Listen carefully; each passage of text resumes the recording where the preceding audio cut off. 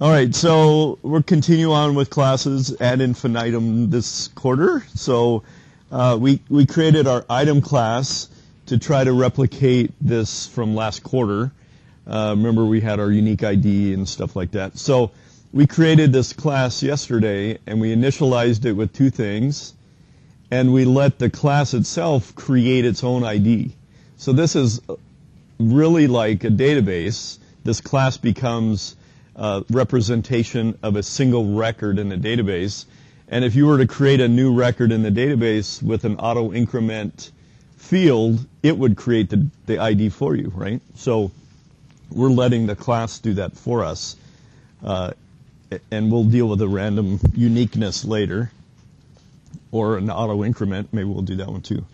But the one thing I didn't have in here, I created these methods for adding and removing elements in my size array, but I don't have any way of changing the description. If I want to just change the price, I want to go through and I have a price increase, I want to up the price of my shirt, how would I do that? There's no way to get at the price data unless I delete the item and create a brand new one through the initialization process, right? So I need to have some way of setting that price after the item has already been created. And I might want to look at the item's price by itself rather than getting this whole 2S description. So that implies that I need getters and setters for each of the attributes that I want to have available to the outside world. All right? So let's write those. How would we write a getter for my description? Let's start with that one. Def. All right, we're going to define a new method, and we'll call it. It's easiest if I call it the same name as what I have in the method, but I don't have to. I can call it whatever I want. But it makes sense that the description method is different than the instance variable method. And to the outside world, I'll just be calling item.description, and this will return whatever I want it to return. And in this case, what do I want to return? At description. I just want to give to the outside world, I want to be able to get at this data, and at whatever state it's at right now when I call this, I'm going to get that data out of this data structure. All right? So any questions on that? So that's a getter because it gets the value from the class. You do not need the return, and why is that? It's the only thing in there. And a method in Ruby returns by default the last statement in the method. The last statement in the method. So this is redundant, but I like them there just because that makes sure you know what's happening. I'm returning this description. But you'll see a lot of code out there that they don't do that. All right. Then we have, we need a setter.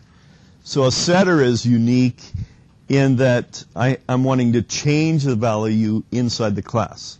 So we can call it the same name again, except with one exception. We have to add an equal sign at the end of it. So the equal sign, you can think of it as becoming part of the name of the method. All right, so I want to call description equals, and then I want to pass in something. So this is the something that I'm going to assign to it. And I can call this whatever I want as well, but I might as well call it description. That's just a local parameter name, and I need to take that value and stuff it where? Very good. In the instance variable called description. So all I have to do is call at description equals description. All right. So now I have this is a getter, and this is a setter. All right? Getter and a setter for the description. Now I need to do the same thing for my price if I want to have that available. I don't have to do that. And that's the concept of encapsulation, which your web research is talking about hiding some information. I might not want to expose this information to the outside world. In this case, it makes sense, so I'm going to do the price. We'll call it price, and we're going to return the instance variable of where I'm storing that price. And so by the end of this assignment, you should be able to write these in your sleep.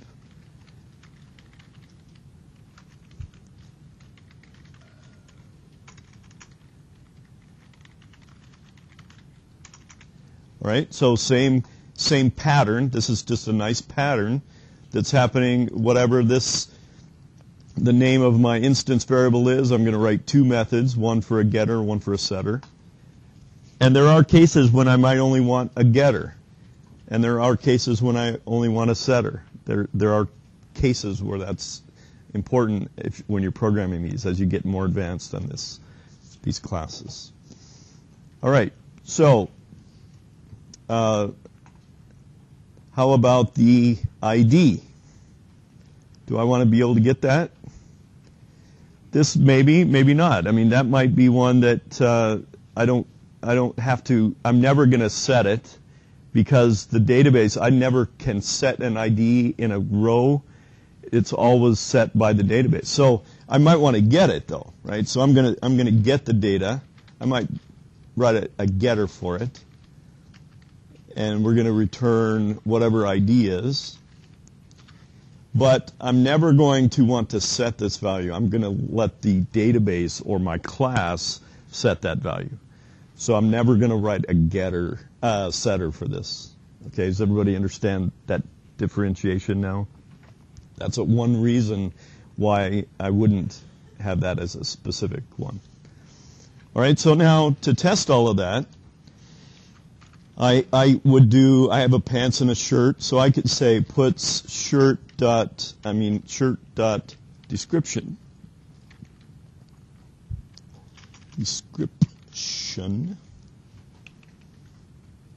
And I can say puts shirt dot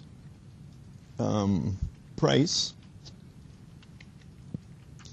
and that's what I call exercising that method. So if I print this out and it prints out what I expect it to print out, then that's a good method. Why is my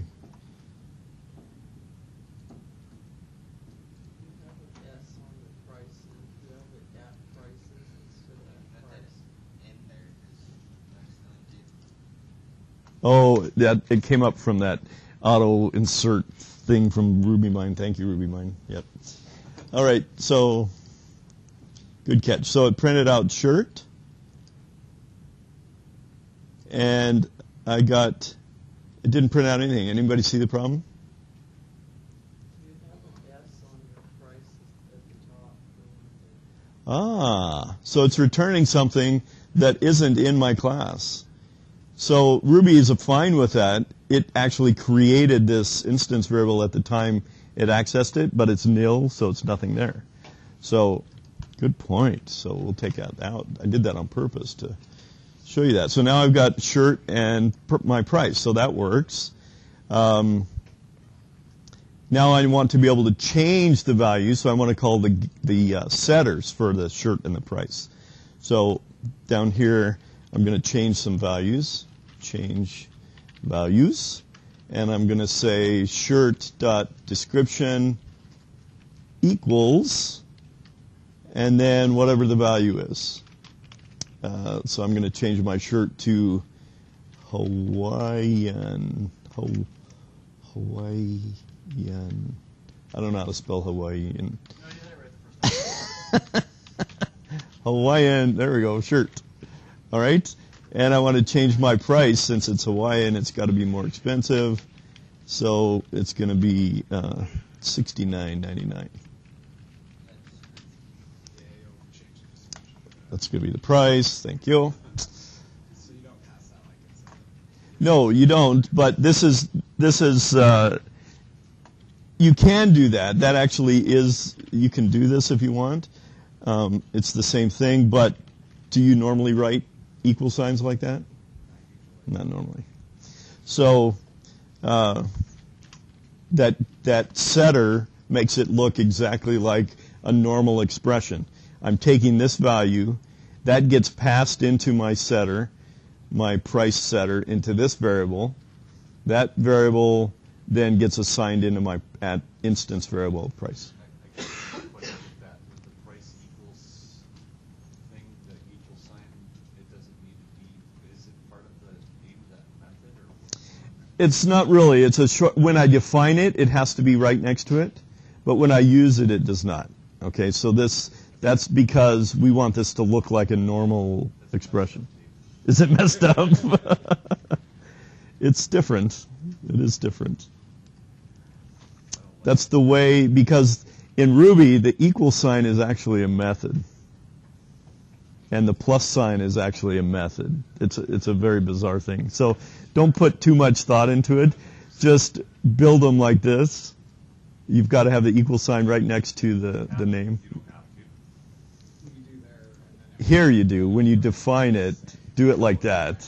You're saying if you're going to put the equal sign in there, it has to be next to it. Right. If I want to make this, The equal sign in there? if I want to make this a setter, that's how I have to define it. I don't think so. You don't think so?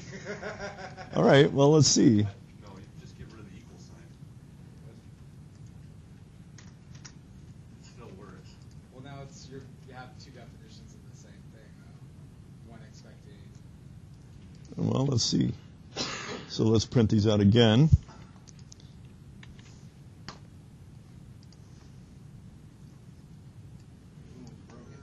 Wrong number of arguments, 0 for 1. So it works for you maybe if you did this. It no longer becomes an assignment method. It becomes a method like that. All right, that will work. Well, it should. 0 for 1 price. We have a method called price that expects nothing. That shouldn't. And a method called price that expects a variable. Right. Yeah, see, we have two methods now that are called the same thing. One takes a variable, one doesn't. And we can't do that in Ruby. C++ you can do that. Some places. Overloads what it is. Right. It's an overloading issue that Ruby doesn't do this, doesn't allow that. So that's why we need a different method name. And that causes it now to be a different method name. Now let's see if this works. I don't think this will either. Because now there's no method called price equals.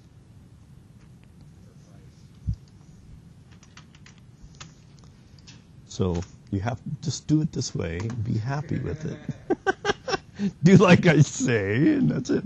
So that's why it doesn't overload exactly like C# and C++. That's why we have this separate price equals name. All right? Accept it. Just accept it. So now we're back to working again. All right, so now my Hawaiian shirt, if I were to print out my, just call my shirt, which calls what method? If I just print out, puts my shirt, it calls the 2s method because that's the default conversion of my method. So I get, this is its item number, Hawaiian shirt, price, and the sizes that I have associated with it. Huh? Nobody in here, right? Probably not. Not after eating all these maple bars, that's for sure. All right, any questions on that? Not complaints, just questions.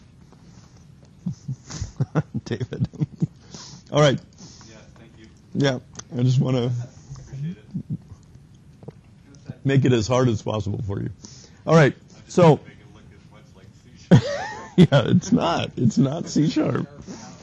It's not C#. It doesn't do that overloading like that.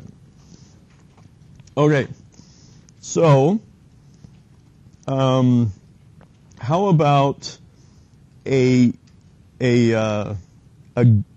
setter for our size? How are we adding stuff to the size? Now, this is what we talked about yesterday. I would never allow you to have a setter for an array like this. Why is that?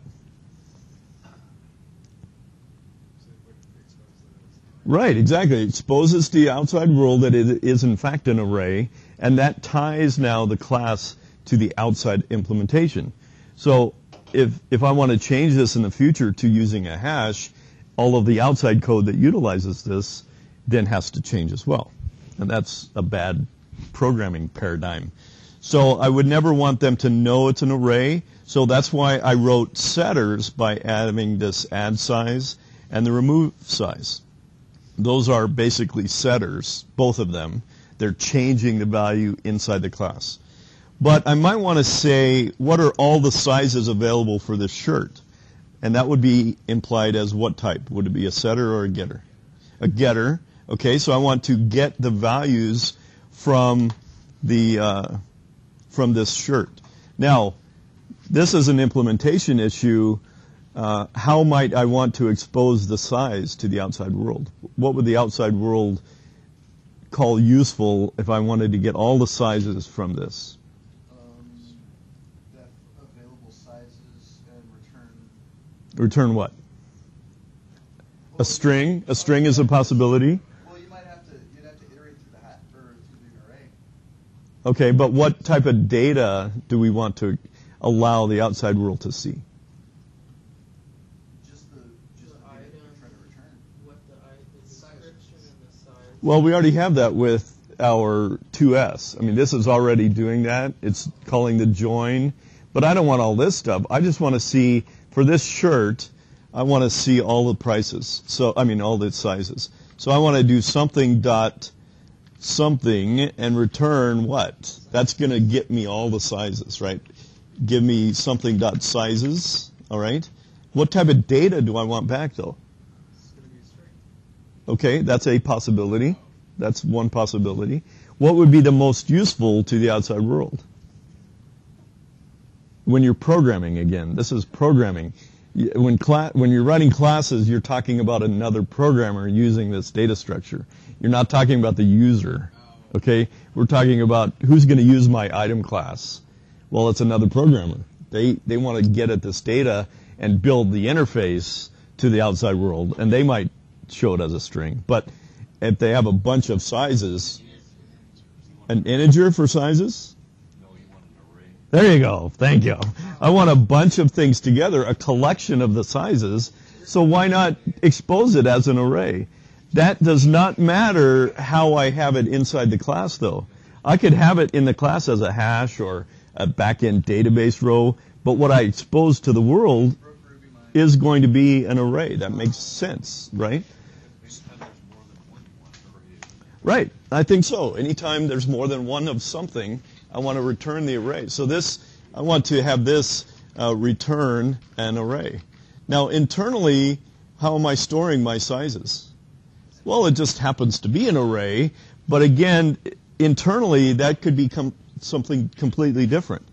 That could be a database access, that could be something else, and this class would have to get all the data and convert it into an array to expose it to the outside world. So in this case, this makes it easy. I'm going to write my getter for my size. I'll call it sizes, and all I want to return is my sizes array, which already is an array, and that just happens to be perfect.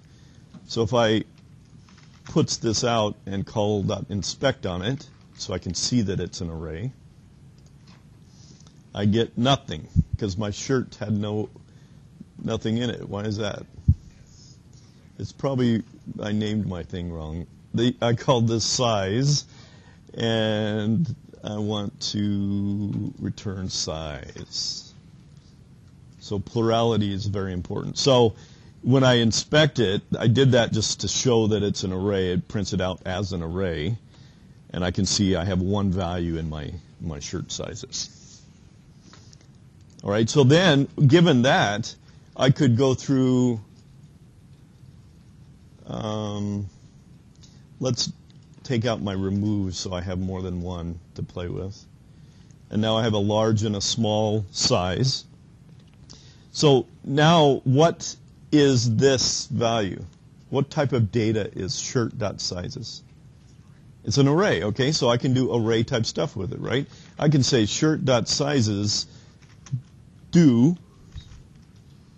not do double, I can do my pipe, and what is going to be inside my goalpost? Size, a singular version of my sizes, because that's a collection of a bunch of them. No. Well, I would change that. If you really want, this should be sizes, right? All right, fine. This should be sizes. Remove a single size, that's okay. Return sizes. This is sizes. There you go. Is that better? That makes you happy. And I missed one, I'm sure. I missed one.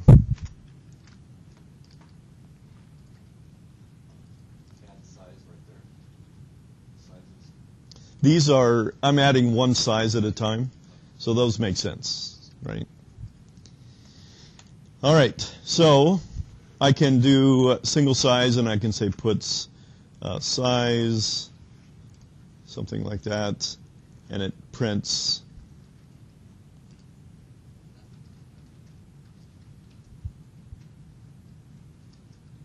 so I messed it up somehow with my sizes is right. Shirt.sizes do. You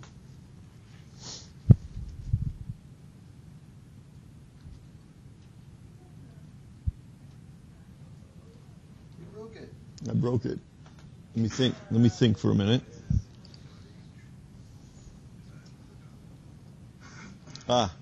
Thank you. I have to call the each method because this is an array, right? That's an array. I want to call each method on it. There we go. Thank you. All right, so I can iterate through my collection of sizes. So from a programmer's point of view of using my item class, an array makes sense in this case. But again, that's completely different than what I implement inside of my class. That could be something completely different. Okay? Any questions on that? So we've got a nice little setup here. And I want to show you a shortcut for some of these things. But you're not allowed to use them for next Wednesday's assignment. Okay, after next Wednesday you can use them, but for this one you have to write all 10 methods or whatever, all the getters and all the setters. Do not use this method. All right, everybody got that? All right. So there are some shortcuts that we can add to our class because this is so common. I have this structure. I have a getter and a setter for an instance variable. And an instance variable happens to be the same name that I want to call my getter and my setter, right? So this can all be created programmatically. And somebody thought that up early on and said, hey, I could write all this for you. Why do you have to keep writing all this code for yourself? Let Ruby do it for you. If you're going to name something the same as the getter and the setter and the instance variable, if those are all going to be the same name, then I can change this and use a method to create this stuff for me. And it's called attra accessor. All right, so attra accessor is a method. See that? It is a method, and I'm going to pass it some arguments. So when I pass it an argument, it will take that argument and actually, during runtime, write these methods for me. It's going to write and define these methods for me automatically. Isn't that cool? And that's the dynamic nature of Ruby. You cannot do that in C#. You can't write code dynamically easily. I mean, they have an eval statement and things, but it won't create methods for you on the fly. And that's the nice thing about Rails. If I add something new to Rails, it generates these methods for me automatically, and I don't have to do anything. There's a lot of magic that goes on behind the scenes, and this is one of these magic pieces, okay? So to tell it that I want to have a getter and a setter and an instance variable, it's going to create three things for me. I give it the symbol name, which starts with a colon, of the name of the instance variable, the getter, and the setter. So if I want to call this description, that will create not only an instance variable, but it will create these two methods for me. So I can delete these completely, and my program should run exactly the same. Look at that. No problem. I can still do shirt.description. It created that method for me. It created the shirt.description equals method. So I have a getter and a setter. So what is the purpose of the first method of doing this? There are some times when you want to make your getter do something else. At this point, I can't get at the code. Okay, I can't look at this method. It wrote it just like it wrote it like that. But there might be a case where I need to do something else to get some data. I might have, do something else here before I return the description. Maybe I'm calculating something else, right? So I wouldn't be able to use that automatic method creator. Only can I use it if this is the structure that I want. I'm only going to return the instance variable, or I'm only going to set the instance variable. That's it. Assessor method, accurate assessor method, does both the get and the set. Yes. And it creates the instance variable. Is there a way to do just the get or just the set? Yes, there is. Yes. Way ahead of me. There is. Since you asked that question, there is a way to do just a getter or just a setter, and those are the Atra reader. What do you think that one creates? A getter. So I could say description. Or an Atra writer, which is, what do you think that is? That's my setter. So that's the same thing as doing this, one line. Oops. Oh, that's cool. These two make up this line. So I can alternatively only allow a reader and not create a writer for a variable if I wanted to do that. All right? So there are some cases like the ID. I only want to get the ID, so I wouldn't put this as an Atra accessor, right? I would put it as a reader, right? So for my reader, I want to change this to an ID. Let's take this out. Put my description back in. And now I can delete this getter for my ID. What's the deal with the colon? That creates a symbol. A symbol is a thing. We talked a little bit about it last quarter, but not much. These are used very heavily now in Rails. It's a way of creating, you could think of it as a constant string that you can't change. It's not the name of something, it's a thing. And you see actually in the documentation, they call it a thing, that because it's not really a string, it's a symbol. That creates a symbol. All right, so in a symbol, in IRB, I can do this. I can say A equals a symbol of Dave. All right, so when I look at it, it is a symbol. And I can do things like, does A equal Dave? It's true. It's a constant, you think of it like a constant string. Okay? A constant string. It's like a constant that you define in your code. It will always be Dave. And there's no value associated with it other than its name. And the fact that it exists. And it exists. It exists and it has a name. Now, the nice thing is I can take a symbol and I can convert it to a string. So the A can be converted to a string, and I can use that in different things. So a symbol has a string representation, or I can take a string and I can convert it to a symbol. So Rails does that automatically a lot, converting strings to symbols and symbols to strings. But that's all it is. There's not a lot to a symbol other than it is a thing that has a name and that it exists. So it's a constant string is the way I like to think of it. You can't change it. I can't change symbol Dave to be symbol Dave Jones. It does. I'd have to create a whole new symbol for that. You're not having trouble with that one. You're having trouble with that one. Well, we'll use them, and you'll see a little bit how we use them. So this creates a symbol on the fly by putting a colon in front of it. All right, this creates a symbol on the fly by creating a colon in front of it. So this method, attribreader, uses this symbol, converts it to a string, creates an instance variable, creates a getter, creates a setter. Or not, that one only creates a getter in that case, right? It creates an instance variable called @ID. It creates a reader called ID. Okay? The @accessor creates an instance variable called description, @description, creates a getter called .description, and a setter called description equals.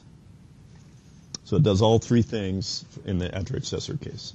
So I can get rid of my ID completely. My price is identical. That's a standard getter and a setter. So I can delete my price and add that to the list up here. So I can just pass a list of all of these things that I want to have getters and setters for in the @accessor piece. And the rest are special. Okay, they're doing something different. So I've shrunk my class down significantly by having this one line of code here. And my code runs identically because these methods created, as I ran it, dynamically created these methods for me. And that's a little too advanced to show you how they actually do that, but that's some advanced Ruby, what it actually does. But it's pretty cool. That's one thing nice about Ruby. I can change things dynamically on the fly. But what's the answer? It's the answer is in your head or in Google, one or the other. I couldn't show it myself today. All right, so this is the kind of code that I want you to write for your classes, just to test it. I'm going to try, if I have time, to write you an automatic tester for your code. I think that would be a good introduction to testing as well. So there you go. Have fun. At this point, you know enough to create your next assignment. And it shouldn't take you more than an hour to do the whole thing. So.